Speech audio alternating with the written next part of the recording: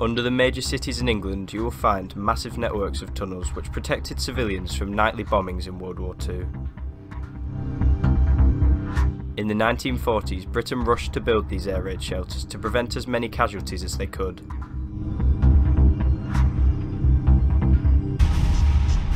Today, we head deep down beneath this urban environment to where one of those former shelters was created over 70 years ago.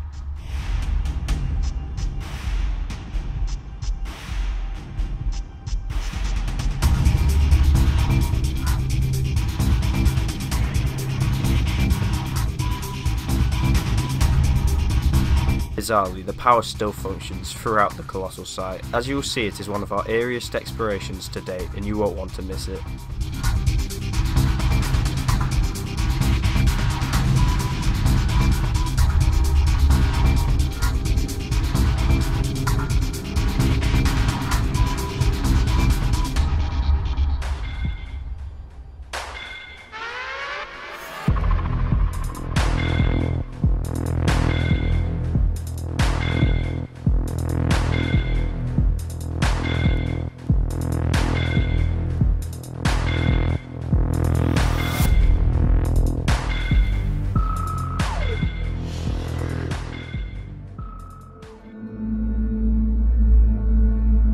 We begin the episode looking downwards through the 30-metre lift shaft that took civilians down to the shelter. There was also two other entrances coming from underground railway stations.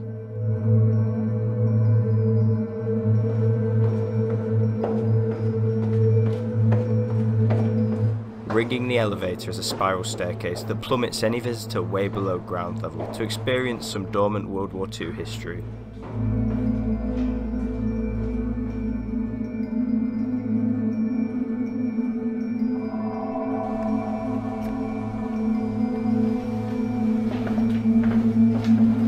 As we descended into oblivion, the further down we got, we slowly lost hearing of any sounds from the street above. We were truly alone in the shelter.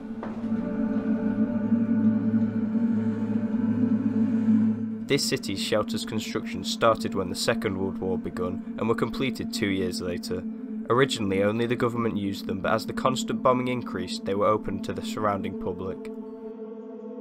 After the war finished, only a couple of the many shelters found alternate uses. Most have either been converted into museums for permission-granted visitors to take a look inside, whilst others, like this one, are completely vacant.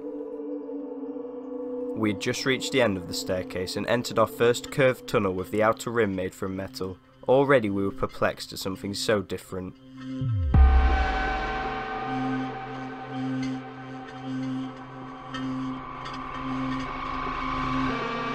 What amazed us even more, and what we weren't anticipating, was that occasional lights still worked. It was almost sinister to look down the long corridor and see a faint glow hundreds of metres away, whilst everything else was pitch black. Whether the power's functionality was due to the nearby railway lines, or maybe even work ongoing in the shelter, we had no idea. Some parts of the chambers have tarp covering the walls, which leads us to believe the government was adding even more length to the shelter in order to fit more civilians in. However, when the war ended in 1945, it was unnecessary, so these parts are unfinished.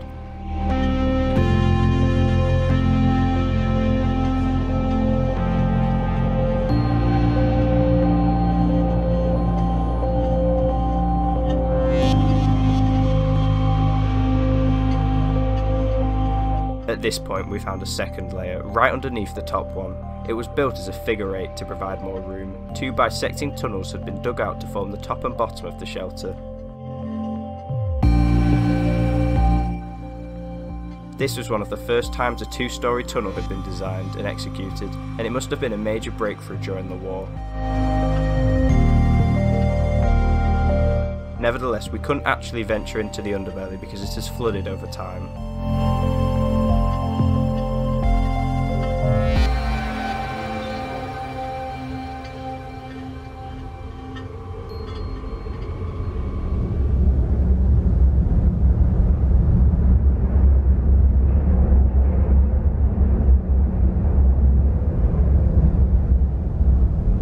This was the constant sound we heard as the Underground Railway raced past the air raid shelter, vibrating through the ground. Do it again.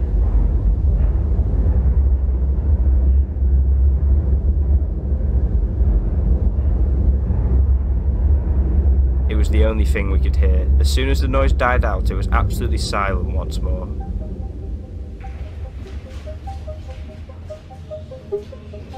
As you can clearly see for yourselves, the shelter is gargantuan. Endless tunnels, and it felt like we could get lost down there.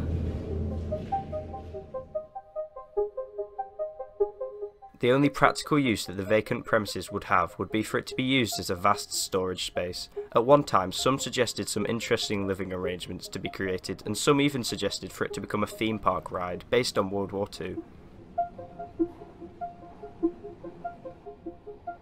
None of this has happened so far, and the only inhabitants of the site is stalagmites and maybe some rats.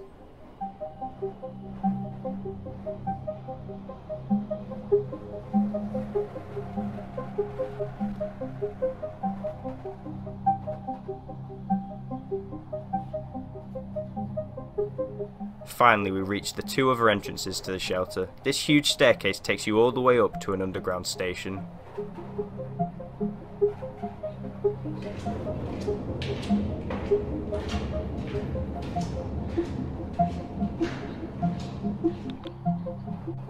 Notice the air feeding pipe running down the staircase, which would have brought down clean air for many anxious people.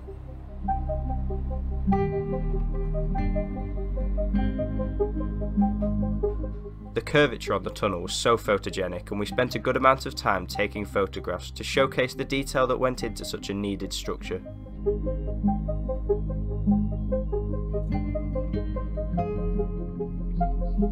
After climbing 4 flights of stairs, we found that the entrance to the railway station was bricked up, and obviously had been for a good while. Therefore, we made the long hike back downstairs to conclude our exploration.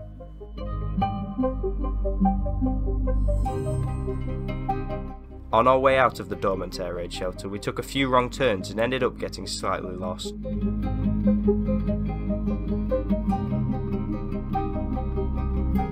We found more lit bulbs and even the final entry staircase to the shelter.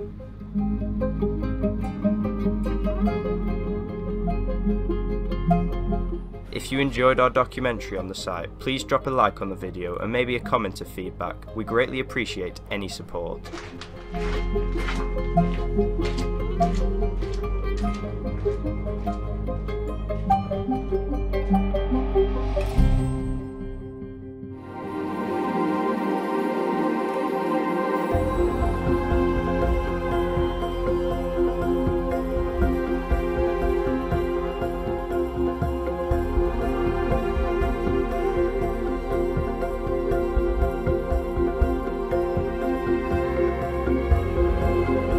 Again, we hope you enjoyed the video. Remember that our donation links are in the description if you wish to help us fund bigger adventures in the future. Thanks for watching.